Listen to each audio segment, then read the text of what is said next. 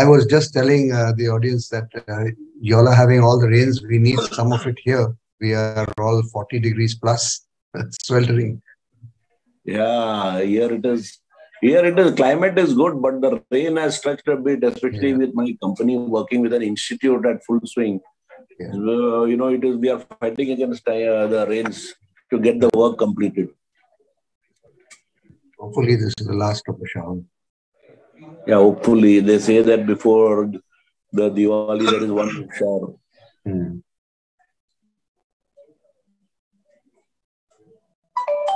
Good evening.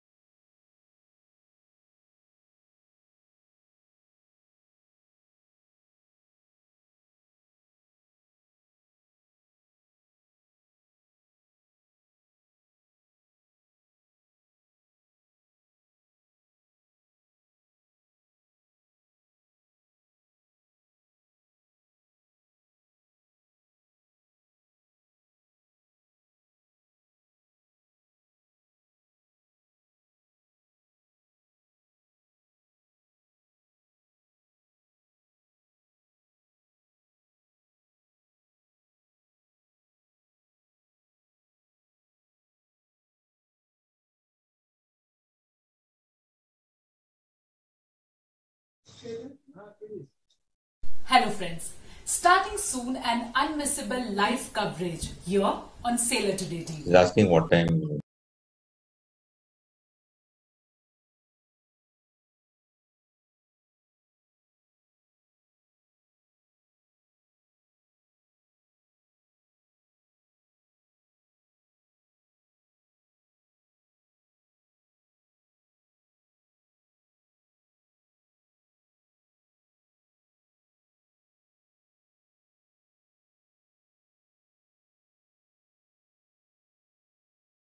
Mumbai. It's a very, very rainy day today here in Mumbai. It's been raining since morning. There are traffic jams everywhere. And I took 1.5 hours to travel a distance of what I would usually come in 20 minutes. So with that, let us start the ball rolling. I welcome you all to this webinar. And what is unique about this webinar is that we are here sitting in our CMMI office in Mumbai, and the speaker is in Dubai. Speaker is not in India. Speaker is from Dubai, and we have I can see now 23 participants who are all over the place. I can see our master sitting in his home. We have Captain Basin, who's traveling, Secretary General. And who else is there? Yeah, a lot of you. Captain Matthews is there. Philip, welcome. Then we have Dr. Bharadwaj. Welcome, sir. Captain, I saw Captain Barve sometime. Yeah, now I can't see. Captain Barve. Yeah, yes. I can see Captain Barve. Good evening, Barve. Welcome, sir. Good evening, Barve. Our treasurer, Captain Gyanendra Singh. Welcome. And of course, the two speakers, Captain Patnaik, Captain Saurabh. Who else? Captain Ashok Advani. Welcome, sir. Thank you. Thank you so much. So with that, let us start our today's meeting, this webinar. At the outset, please permit me to welcome our master, Captain B.K. Jha. Captain Jha would like to address the members. So it's all yours. Thank you. Good evening, everybody. Good evening, sir. Good evening. It's raining and can see many people are listening the talk.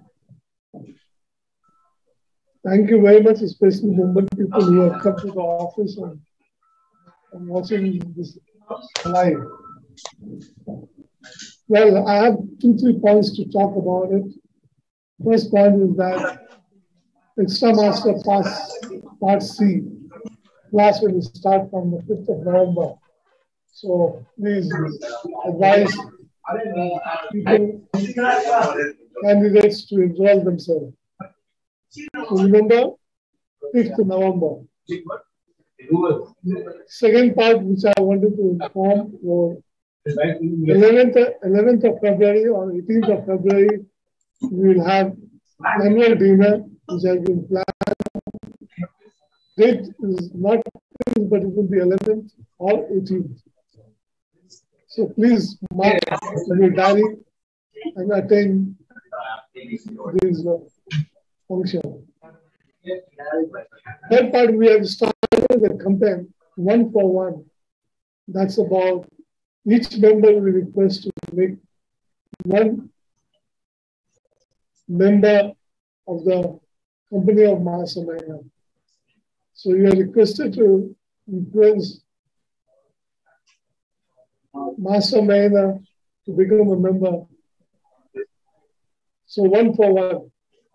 That's what the advertisement you have been giving. Now, I won't stop. I won't come in between the evening lecturer and you. It's a fantastic program, fantastic summary what Captain has written it. So let's all listen to him and understand the thing. Thank you very much. First up, all yours. Sir, may I request that only speaker keep himself, otherwise all others should mute, otherwise there will be a resonance. Yes, yes. Absolutely. First up, could you announce? Yes. Bankar.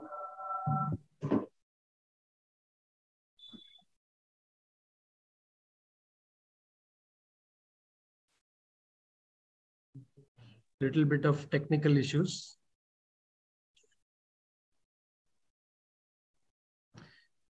Okay, so welcome back. Now I would request our Chief Executive Officer, Captain Shashi Kumar, to introduce the speakers. Captain Shashi Kumar, over to you. Thank you, Capt. Pradhan. Thank you very much. Firstly, let me introduce Captain Saurabh Bathena, and then later on he would be introducing the speaker, the topic, and moderating the session.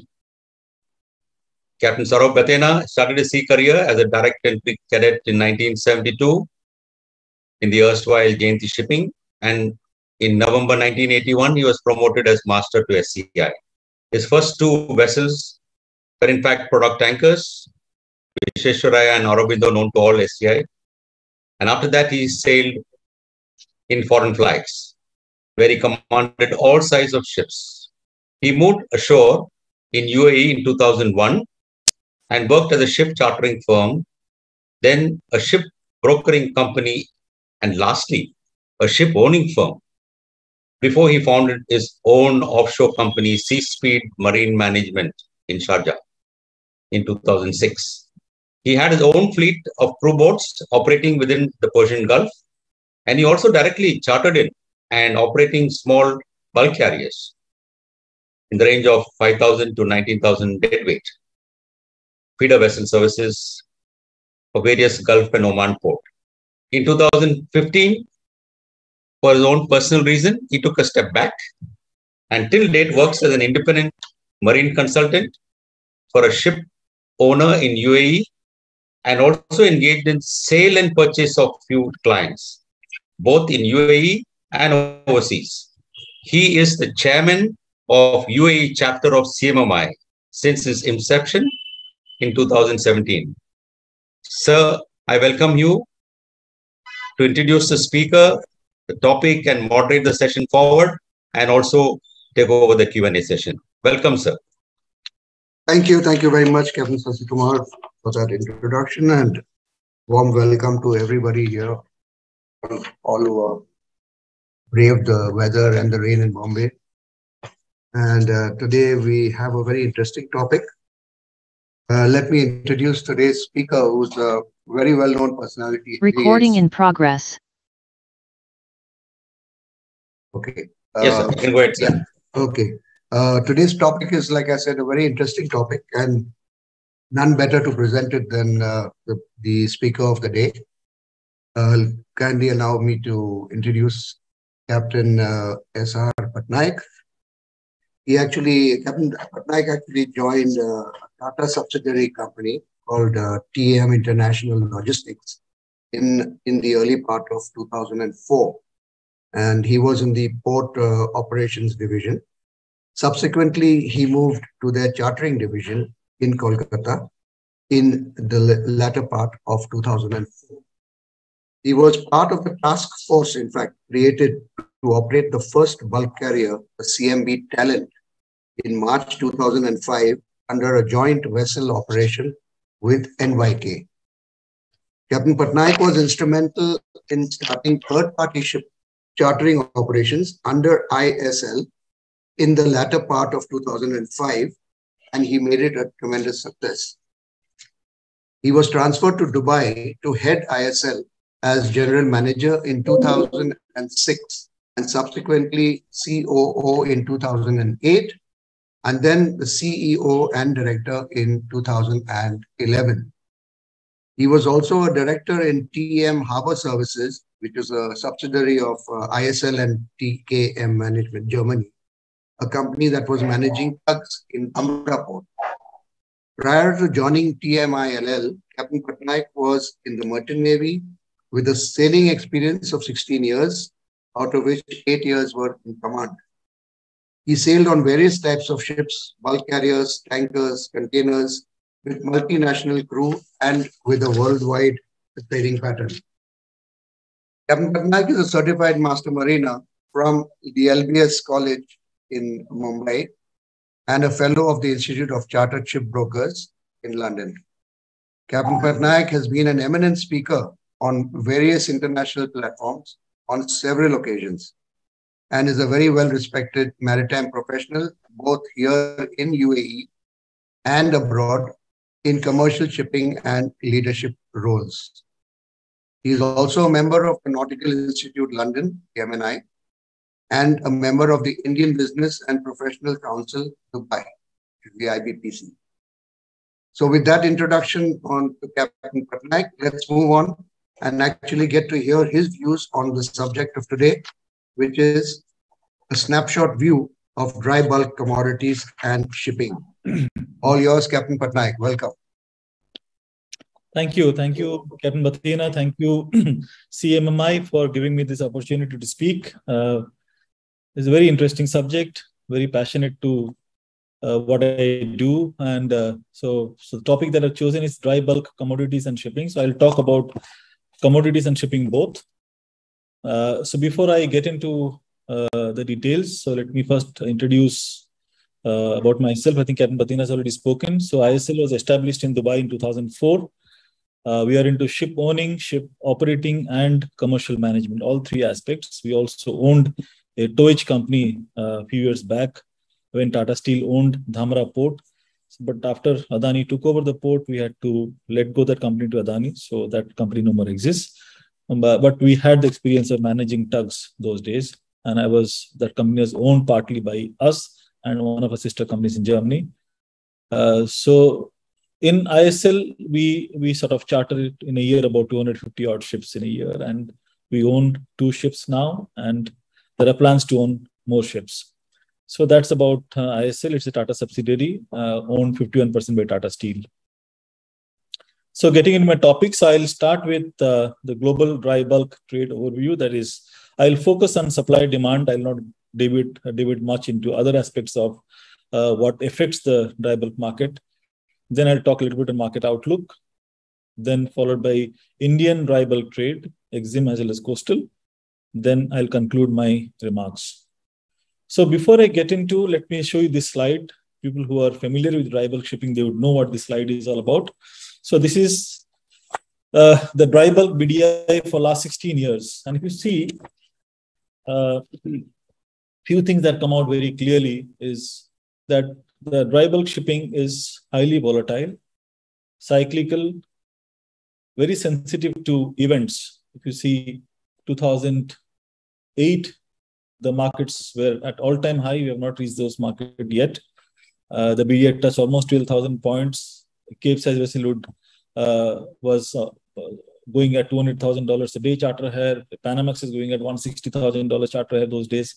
Then there is a sudden crash when you had your global recession in 2008. Then there has been ups and downs. We had a big recession again in 2016. Then the pandemic in 2020. And now we are heading almost into another recession in 2023. So if you see that it's been a highly volatile market, and the volatility has increased over the years. In the last, say, 15 years, the volatility has increased because of multiple reasons. The size of ships have increased, and also there is another element of getting into the derivative market. A lot of ship owners and traders are getting into derivative market, that is FFAs. So that also partly controls your physical market, and that also leads to a lot of volatility in the market. So with this note, let me just sort of take you to the main core issue of supply demand.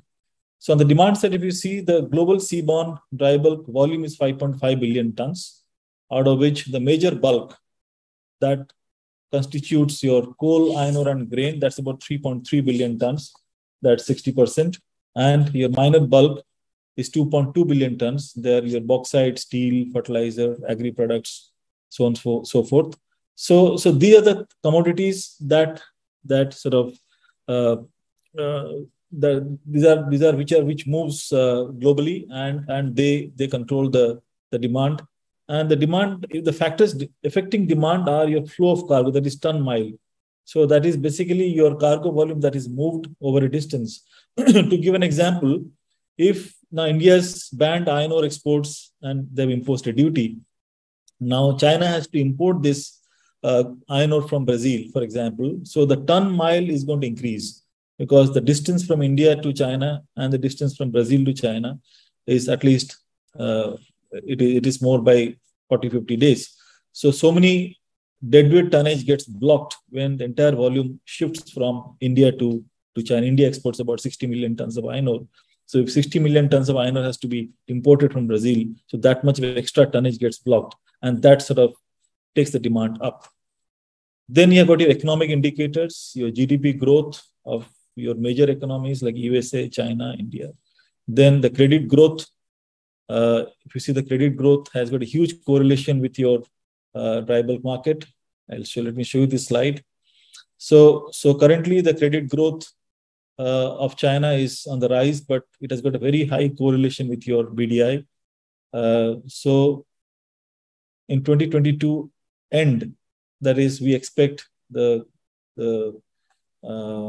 China's credit growth to be tipping down, and it's going to increase in 2023. So we expect the market to be pretty down end of 2022 and chances of recovery in 2023. Then you have got then your geopolitical situation that also affects your dry bulk market. Now, if you see here, there can be your war between Ukraine and Russia, which is currently going on. You had a spat between Australia and China a few months back, so that your trade between Australia and China also got impacted. Iran sanction is still in place. You had issues like drought in South America and Europe, the yellow shaded countries. Piracy in Arabian Sea and West Africa. So all these factors also play a role in your demand. So when you have any kind of incident that takes place, then your cargo volume shift, and that affects your demand. Then world steel production, that also has a huge correlation with your dry bulk market. You can see here, this is your steel production vis-a-vis your growth rate and BDI. That is a huge correlation. And your congestion. So congestion in various ports, especially you see here, this is a flow chart of ships that are moving all over, all dry cargo ships. You have congestion in South America during grain season. You have congestion in Indian ports during peak import seasons of fertilizer and coal. Then you have got congestion in China. So all this also play a huge role in your demand side. Then the derivative market. So this is the trade that I was talking about. That's growing up and it is picking up in a big way. The traded volume is about 1 million tons now, FFAs, and on your options is about 162,000. So that is also growing. So that was not there pre-2010. So it has picked up momentum from 2015 onwards. So this too also plays a huge role when commodity traders and ship owners take a position on the FFA market, that impacts your demand side. So coming to supply, so the trading fleet is about 950 million deadweight or 13,000 odd ships. There are more than 10,000 deadweight, and 16% of trading units are PLOC. That is very large ore carrier. 28% are Panamax, post-Panamaxes, 33% Supramaxes, and 22% are Handysizes. So the top 5 fleet ownership rests with China, that is 19%, 18% with Greek owners, 15% Japanese owners, 5% Hong Kong. So and rest are very, very fragmented. The average age of global fleet is about 11 years now. It's all about dry bulk. And the average demolition age is 25 years. About 1,500 odd ships are more than 20 years. And they are highest in Handy and Panamax segment. So we expect about 700 odd ships to be scrapped in the next 5 years. So that is a healthy sign. And we should expect the market to improve when these ships they go away. And since your order book, which I'll come to it later, is all-time low at 6.8% now. So we should see a healthy market from end of 2023 onwards, although we expect the market to be pretty down in 2023. So factors affecting supply again are order book, as I said. So that is the number of ships that are on order in the yards, various yards. So for last 2 years, during pandemic, post-pandemic, most of the yards are full with container ships. So now those yards are slowly getting eased off and the ships are already out. I think now they are taking new orders on bulk carriers and other types of ships. So, but still the order book is pretty low. And another factor that is affecting the order book is your new regulations on carbon emission that are coming into force from 1st January 2023 on EEXI, CII. So that also is holding back many prospective owners to order new ships, as they're not very sure as to what kind of propulsion system they should have in the ships. So that is also one of the reasons why the order book is very low. But that is helping the market, and the market should remain pretty healthy if the economic situation gets better.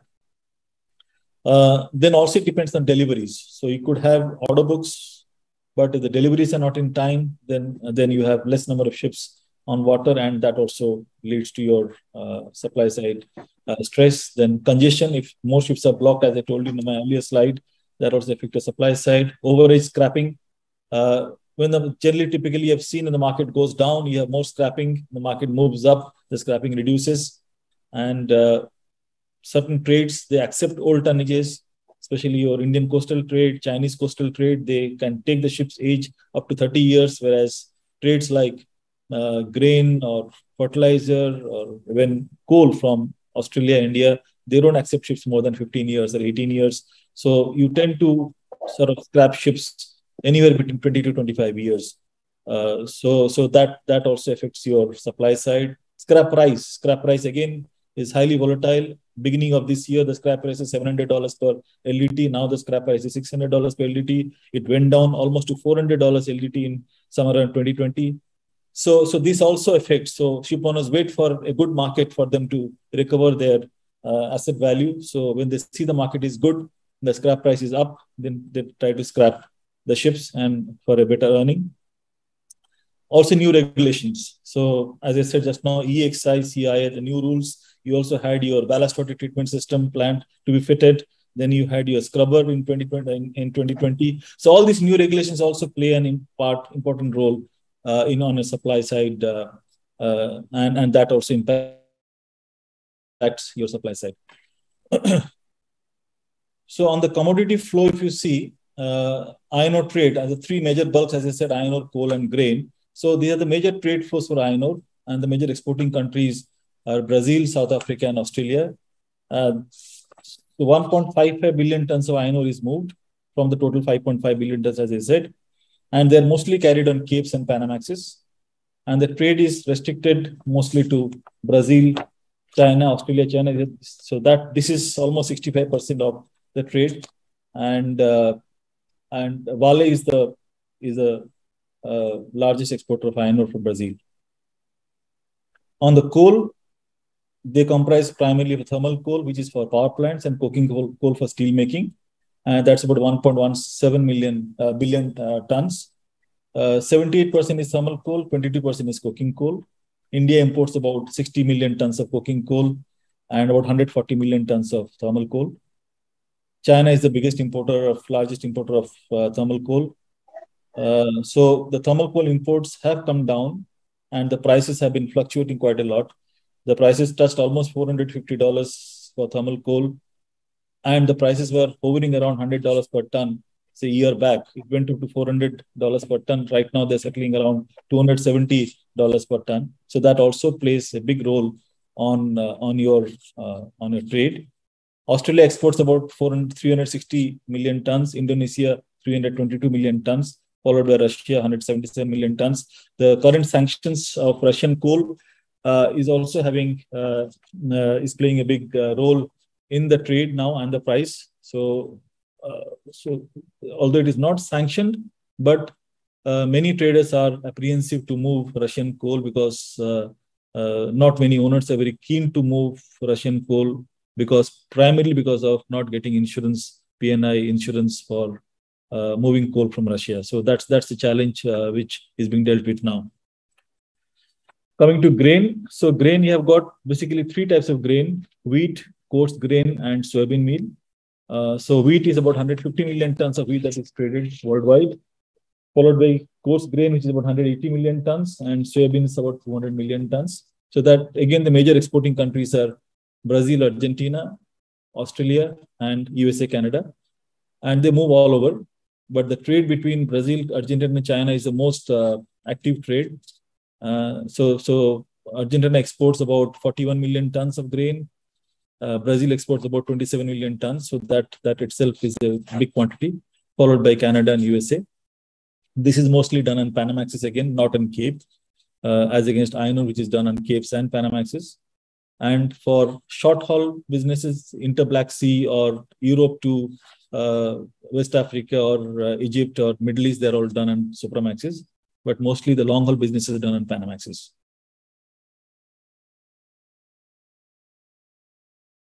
So I'll now come to the market outlook. Now, so the GDP for most economies are likely to contract by 3% in 2023, except Southeast Asian countries, Middle Eastern countries, where the economies are likely to do good, but most other economies are contracting. So that's not a very, very good sign. And it's a matter of concern for the industry. The crude steel production also is going down and is likely to go down next year. The price, HR coil price, I was told, is being traded at $600 per ton. It was being traded at $1,200 to $1,500 per ton, say about 5 months back. So it's almost slashed by 50%. So we expect the demand ton mile to remain almost flat next year, and the supply side to remain around 1.5 to 1.8% next year. So, and could touch 2% depending upon the number of ships that are delivered. So with that, we don't expect a very good market in 2023. We already started seeing signs of market slashing. The markets were about $40,000, for example, for a Panamax end of 2021, early 2022, but they've already come down to $14,000, $15,000 now. Same for Handysize and Supramaxes. I don't see the markets going down below $10,000, but it's definitely not going to go more than $25,000. So we should see the rates hovering between $10,000 to $25,000 for the coming months and for most part of 2023. So on the new regulations on GHG emission, that should sort of see most of the older ships to reduce their speed to comply with EEXI. Even I've seen few new vessels not complying with the EEXI. If that happens, then few ships have to slow speed to meet the requirement. If they're really in a bad shape, they'll have to be scrapped. So I expect about 10 to 15% of the fleet will not be complying with the EEXI requirement, and they'll have to slow speed, and maybe 3 to 5% will have to be scrapped. I'll skip this one. Then I'll go to the Indian dry bulk trade. So coming to Indian dry bulk trade, India, as you know, is a country with $3.1 trillion economy, 1.4 billion population, and poised to become a $5 trillion economy by 2027, as the government is pushing very hard to reach that target. Blessed with a very long coastline of 5,560 kilometers and 14,500 kilometers of inland waterways or navigable waterways, as they call it. 12 major ports, 200 minor ports, out of which 40-50 minor ports are very active. Maritime transport plays a very important role in India's economy, as 95% of countries' international trade is 95% of the maritime transport. 95% of the international trade is through maritime transport by volume and 65% by value. And the total cargo handled in 21-22 in the 12 major ports is about 720 million tons. And in the non-major ports, which are private ports and also your state government ports, that's about 600 million tons. The share of traffic of non-major ports is about 45% and major ports is 55%, out of which the share of dry cargo is 40%. So this can show you the division between your major and minor ports. And in the major ports, the dry cargo is about 40%, liquid cargo is 30%, and container is 23%. Of the 40% dry bulk, iron ore is 7%, coal is 20%, which is highest, as I told you, 140 million tons of coal is imported, and coastal movement is another about 30 million tons. Fertilizer is 2.2%, other cargoes about 11.8 to 12%. If you see the Indian map, then the northern ports, that is north of Vizag on the eastern side and north of Mumbai on the western side, so they are very active in import and export both, but the southern ports are more importing ports. So the export cargoes are primarily, if you see, are iron ore, which is about 37 million tons. It was 60 million tons before before 2 years, but they have come down to 37. Right now, this year we expect, because of the export duty, it will be about 20 million tons, primarily pellets. Steel is about 13 million tons, sugar about 8.6 million tons, wheat about 7 million tons. Again, as you know, rice export has been banned because of India wants to conserve your rice. Only, I think, basmati rice is allowed to export. Non-basmati rice is not allowed to be exported. On the import side, thermal coal is 140 million tons, coking coal is 60 million tons, fertilizer 20 million tons, limestone 19 primarily for steel and cement industry, pet coke 4.9, and cement. These are the major cargoes which are imported and exported. So coming to coastal shipping. So coastal shipping, it accounts for 6 to 7% of the total domestic freight on a ton kilometer basis. That's again very low compared to major economies like US and China, even Europe, where coastal shipping is about 15%. So I think India's target is to get the coastal shipping up by to at least reach 25%, because ultimately, if you know, the economy is like this: up to 400 kilometers, road transport is the most economical mode of transportation. 400 to 1200 kilometers, it is railways, and more than 1200 kilometers, it is shipping route or the sea route. And also the road transport, which accounts for the highest, that is about 55%, causes a lot of pollution. And from the carbon emission point of view, it is not desirable to have the highest share with road transport. So from the economy point of view and from the environment point of view, both point of view, I think it is important to get the sea transportation or coastal shipping up and get your road transportation down. So government, as I said, is targeting to get it up by 25%, but I don't see it reaching that. It will at least reach about 15%, I guess, by 2025 to 2027. The major cargoes again handled by the coastal cargoes handled in major ports is about 170 million tons. That's about 24%. And in non-major ports is 90 million tons. The major share is again with POL, coal and iron ore. That's about 90% of the total overall coastal movement. And if you see,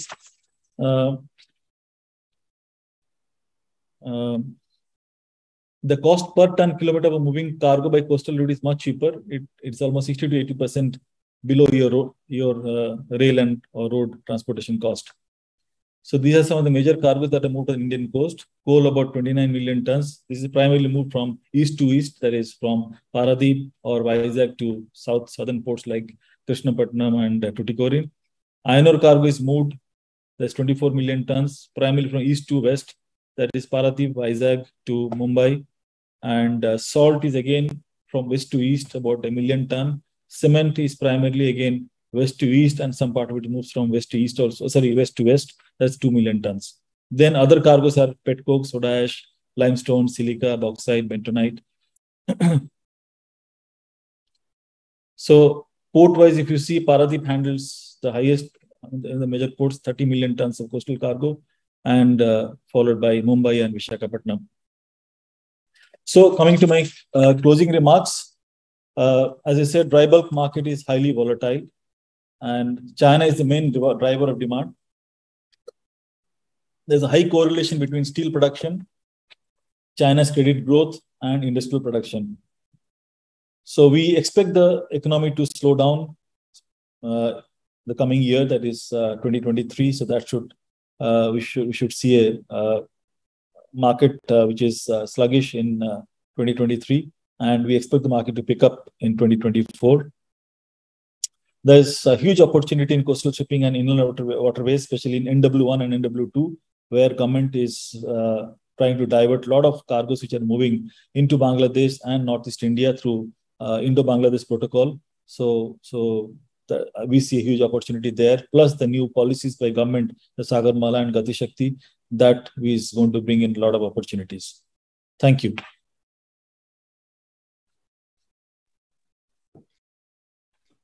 Thank you very much, Captain Patnaik. Thank you very much. I would now like to throw the floor open for question answers. Captain Patnaik, I just wanted to let you know, rice export is being allowed with the normal rice, 5 to 20% broken in it, but broken rice is not allowed. Rice export with 20% duty is allowed. And wheat export has been banned in India. Okay. Right. Thank you very much, Captain Patnaik. This was an excellent presentation. I'm sure lots of information has passed on to all of us. And we're ready to take questions. If anybody has, let's ask Captain Patnaik questions. It's open.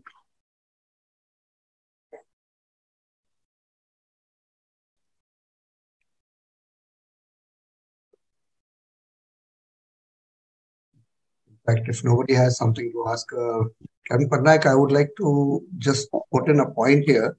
Captain Bhardwaj's hand is raised up, sir. Okay, Captain Bhardwaj, please go ahead. So thank you so much. I just to inform the gathering that I met Captain Patnaik very recently at the logistics conference in Chennai, and there's some very interesting information I want to share.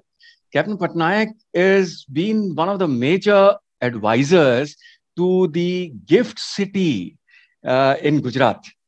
And there is a very, very interesting proposal for ship owning and ship operators in India. And huge advantages coming up for ship owning if your office is based out of Gift City, sir. And FEMA does not apply in this zone. 10-year tax holiday is there. No GST, no stamp duty, no capital gains on sale purchase, no IGST of Indian flag vessels, no withholding tax on remittance of hire. And still there was big issue with respect to the stringent regulatory requirements with respect to Indian flag. So believe it or not, no compulsion to fly Indian flag. Foreign flags through subsidiary routes as being currently practiced are allowed. So, Captain Patnaik, sir, how do you see this taking off? No, I think Captain Bharadwaj, honestly, it's a very good initiative by the government, no doubt. But you have to always compare this with the international market. And all of you know that there are challenges with flagging ships in India. There are challenges with the regulatory restrictions, the taxations. I think government, it's a step in right direction, no doubt. But I think a lot needs to be done to benchmark what is happening in international field. That's very important. So if you see, I'll tell you that very simple example. The flag comes to your office to register your ship, whereas you have to run 20 times to DG shipping to flag your ship. So that's the big difference. Liberia flag, which is there in Dubai, Panama flag, Marshall Island, they will come to your office, do all the documentation, hand over the registry certificate in your office here. Imagine same has to be done in India. How difficult? If any ship owners are there in this panel, they would know it is so difficult. Tax. You're dealing with GST on bunkers. You're dealing with GST on. Now they have already said that export cargoes you have to pay GST by ship owners. Okay. So taxation is a very complex angle again. So now Gift City, you rightly said, I have advised them, but you'll have to see how they maneuver through these complexities. You have got Commerce Ministry trying to sort of impose their way. You have got your Finance Ministry, they are trying to impose their way. So Gift City has to maneuver, and you have, of course, the statutory body like DG Shipping, you have to deal with them. So all these three bodies have to be managed to come with something which is very, very customer friendly or trade friendly. So we'll have to see, but it's a step in the right direction. Things are moving in the right, at least it has started. It is not nothing. I must share with you the CMMI had taken the initiatives to call some of the best flags in the world with the maximum amount of tonnage. We were able to call the UK flag. We were able to call Hong Kong. We were able to call Singapore, even USA for that matter. On how do they go about, having a big fleet and at the same time very high standards. And there were a lot of takeaways from there. I hope the message goes back. Today there was I missed that because I had a meeting. I missed that. There is a sort of discussion on that in the morning. I could not attend that. Yes, but at least a lot of good steps are being taken, and I'm sure it'll at least we are traversing the right direction. That's very important. Thank you. So if I may ask, Sir, I would like, good evening, I am Captain Matthews. I would like to say that even the Indian flag, now it doesn't take, as said, 20 visits to MMD to have the change of flag, because we have been of recent, I'm talking from behalf of Seven Islands, I'm working for Seven Islands Shipping. We have been able to do change of flag from any flag for within 2 days, unless 2 to 3 days, unless it is ship acquired under some sheriff's order, arrested vessel or something, which of course, because of certification issues take some time. Otherwise, yes, it could be much better. It should be a matter within a few hours, but then it has improved from some time back, Thank you.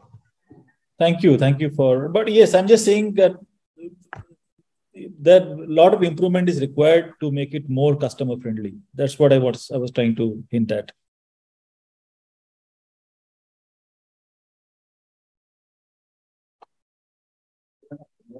can you hear me, sir? Yes.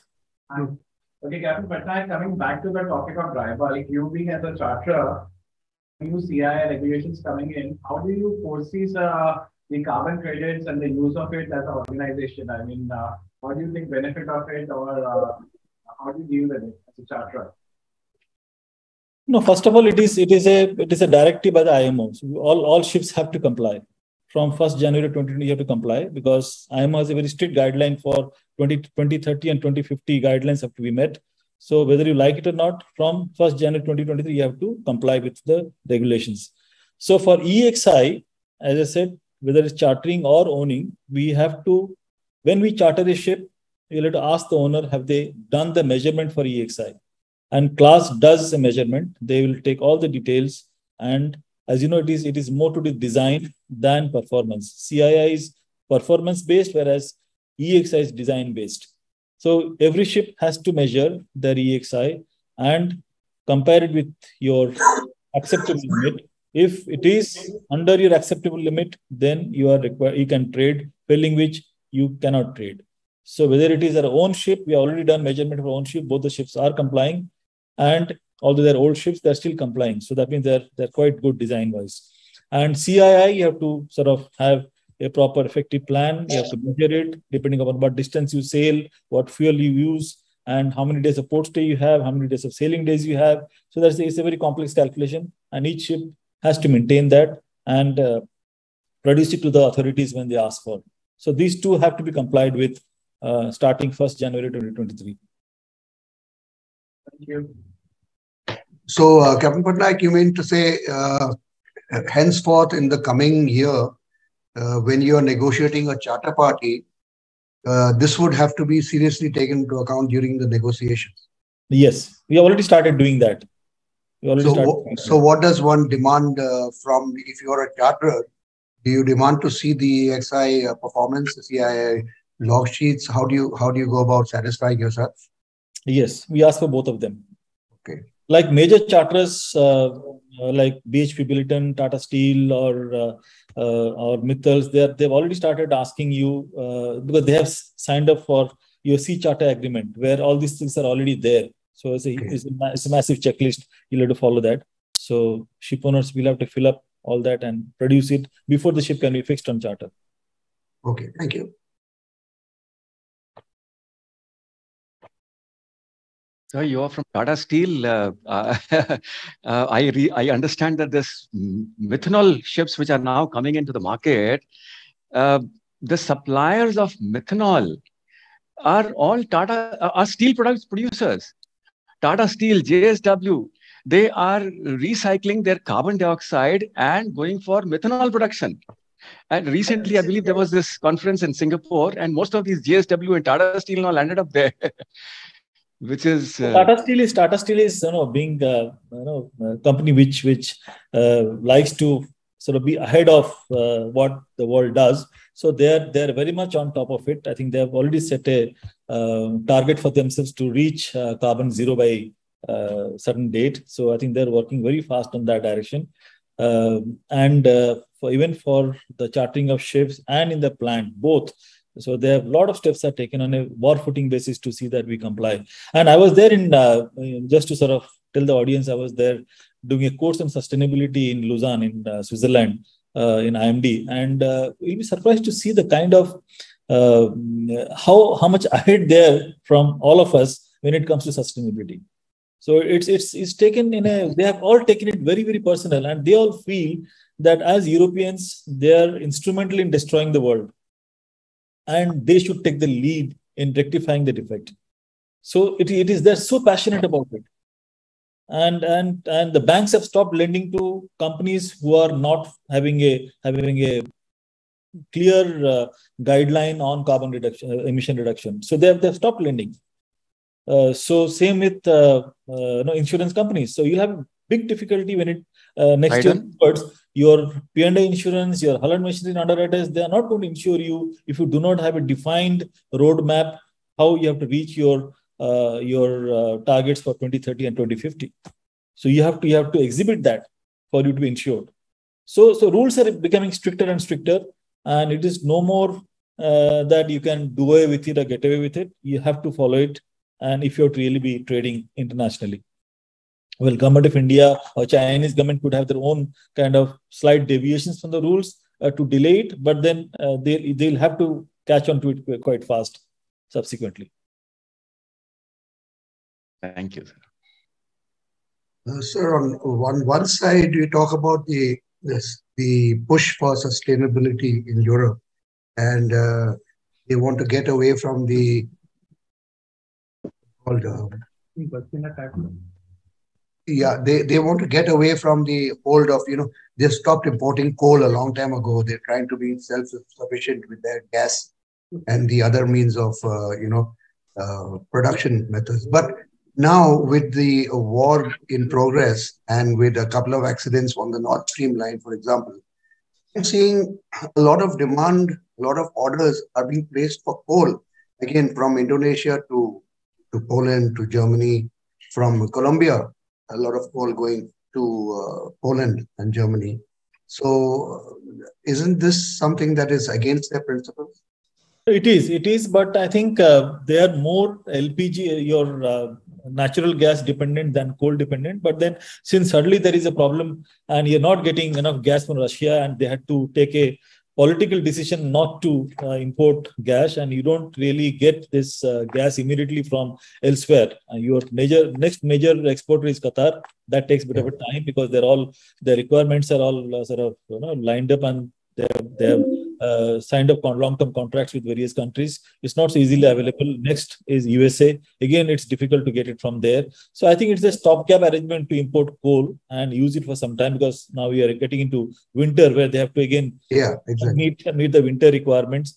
And this is, but in the long term, they're very, very clear that they have to be going for cleaner energy, not coal-based or fossil fuels. So they're very, very clear about it.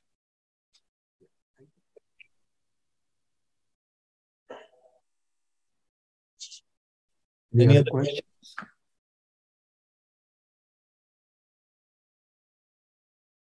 Any questions?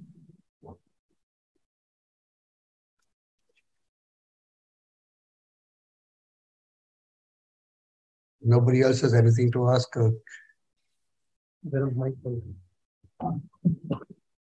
think, yeah. Well, let's see how this goes with the coal movements all over. And on the Indian Coastal Service, how is that doing at the moment? So Indian coast, as I said, about 30 million tons of thermal coal moves on the coastline. That is from Paradip, primarily Paradip. Paradip exports about 50 million tons of coal. And that is going to continue because that's how do I say, it's a lifeline for our country, because you have to meet the power requirement of so many people. 1.4 billion population is not a small population to deal with. I think Government of India, although they want to reduce and become carbon zero by a certain date, but then it has to coal dependence. I don't see coming down so quickly. So coal movement will continue, and your major exporter is, of course, in the belt, Mahanadi coal fields, and that belt in Orissa and Bihar border. So that's where the major coal is coming from, and the major users are the southern states like Andhra Pradesh, Tamil Nadu, these two states. And we are one of the major players in the Indian coast. We move about 5 million tons of coal on the Indian coast from Paradip to Krishnapatnam and Tuticorin. Right.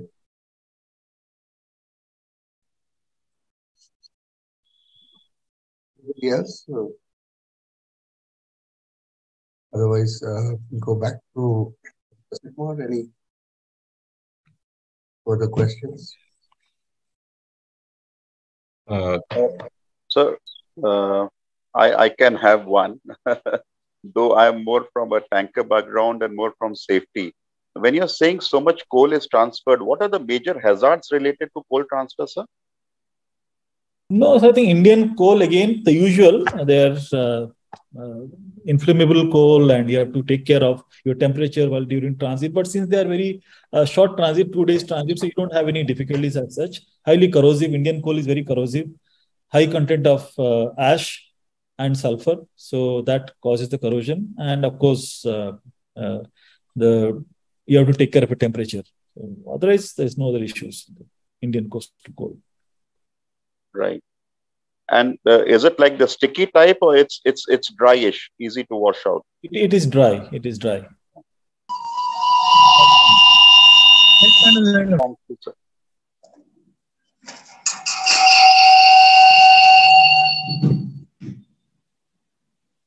And Patnaik, are you using in your business? Do you all use scrubber-fitted vessels? Do you prefer using scrubber-fitted vessels for your business?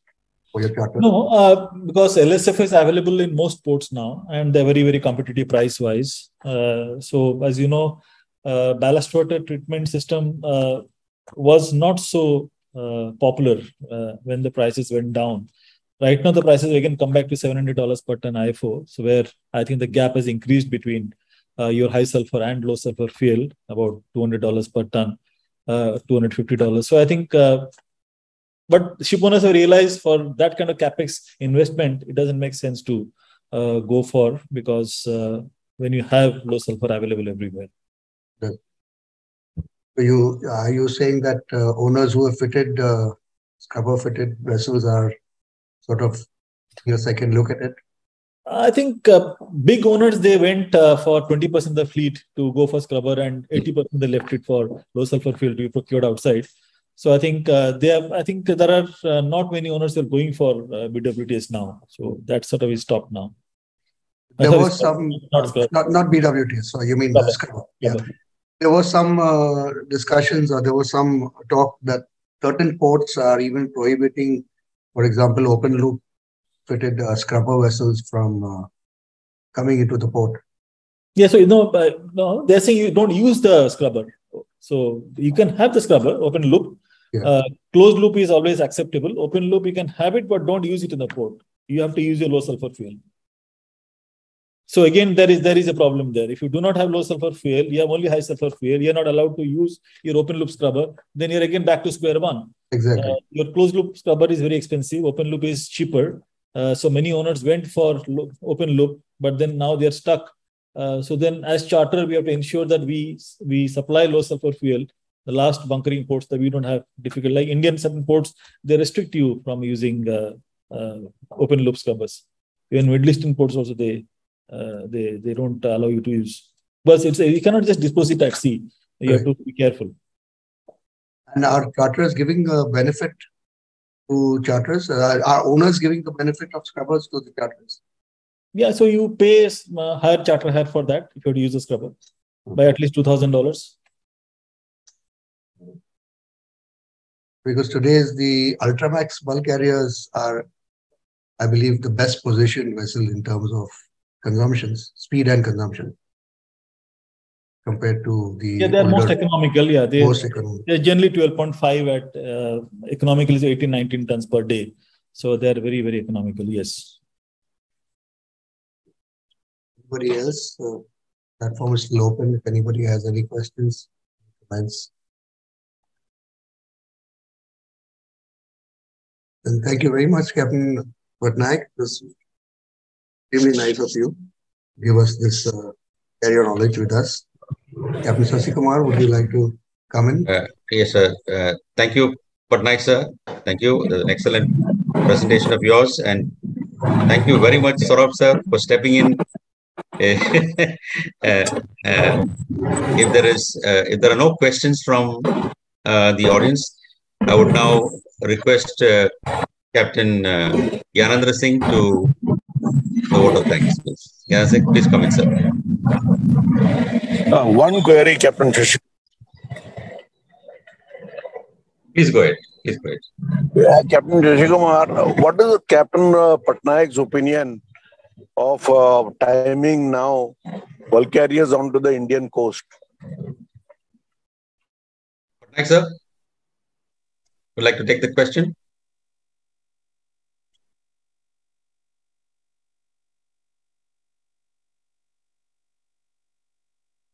Where is Captain Patnaik? Captain Patnaik, sir? I feel he's on mute. No, he's there. He's there. Asked to unmute. Captain Patnaik, there's a question for you. You are on. Can you unmute yourself? Video and audio both are off. Yeah. Maybe some urgent call or something. Captain Shashikumar, it's okay. Well, later on, I'll take 1:1. Yeah. So with this question answers, there are not many questions. I would like to acknowledge the presence of Captain Barve, our senior most stalwart, who is here with us. Welcome, sir. And one more thing, I came to know that Captain Philip Matthews was the cadet sailing with Captain Patnaik. So, Philip, welcome to this meeting. Over to you, Captain Sasikumar. You can propose a vote of thanks. Sir, I invite Captain Gyanendra Singh to propose a vote of thanks. Come in, sir. Right, sir. Thank you for that. It's my honor to propose the vote of thanks. And good evening, ladies and gentlemen. Though the videos are off from the names, I don't think if we have a lady attending here, but most probably on the YouTube streaming, we may have few. So, respected master, all the office bearers, wardens, and all participants, I think we had a very great learning. And after most of the webinars, as we feel that had we more time with a kind of crisp information given by Captain Patnaik, we could have elaborated more and learned more out of it.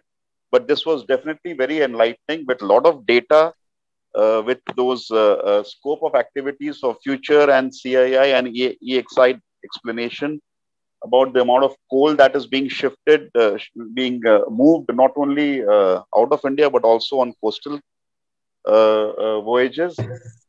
I would really thank Captain Patnaik for sparing his time and educating people like me and updating others who already knew quite a bit. So thank you so much, sir, for being here and sharing your knowledge with us. A huge thanks to Captain Bathera, sir, for he's the chairman of our Dubai chapter. For those of you who may not be aware, thank you for arranging all this, sir. In the sense that you got this together, you got the topic, the speaker, and moderated it. It would not have been possible without you. Thanks to the master who has always been so encouraging and leading from the front to get such things organized. Deputy Master, Captain Pradhan, Secretary General, Captain Bhasin, ever energetic and always pushing to do more. Thank you, sir.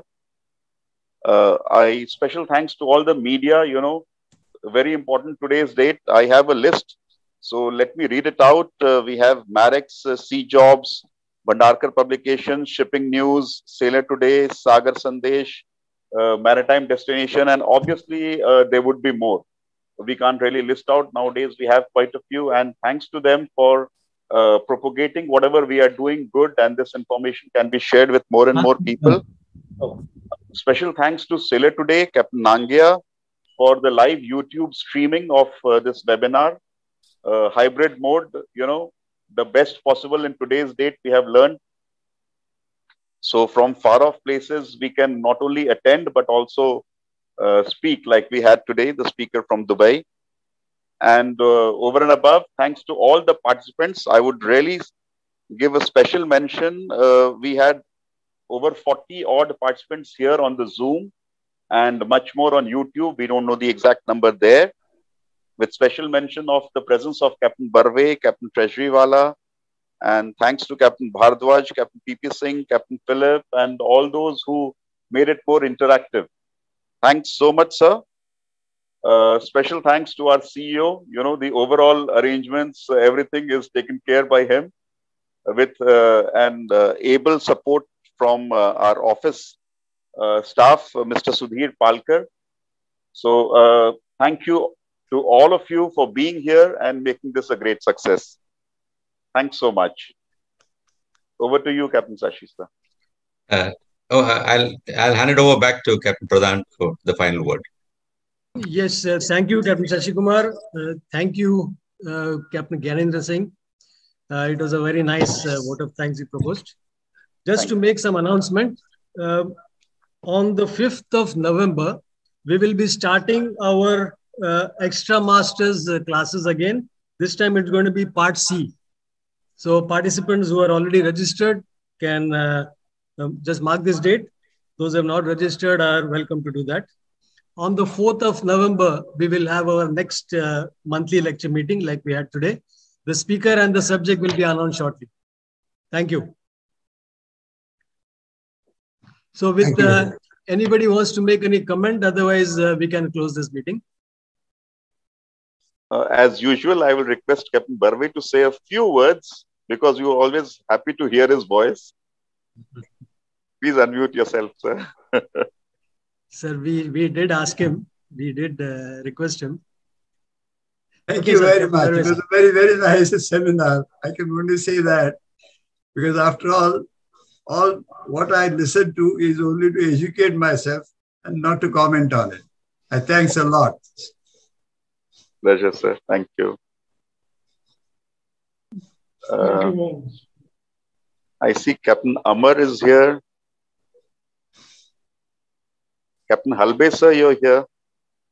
Where is Halbe? I haven't seen Halbe. He hasn't switched on his video. Captain Harjeet Singh, Captain Yogesh, Captain Suresh, Captain Rai. Okay, now I can see Captain Halbe. Captain Halbe, would you like to say something?